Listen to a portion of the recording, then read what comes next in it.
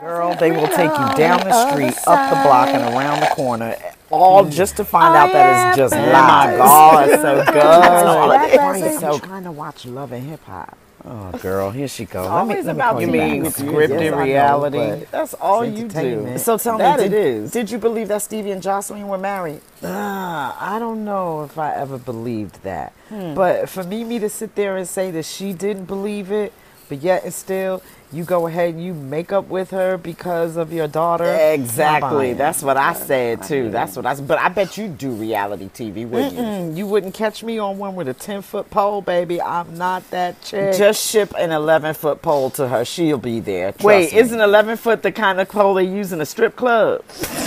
You can do that, right? You were just silly. That's so silly. Right. Oh my gosh. Look, y'all, come on, turn it up. Let's all watch it.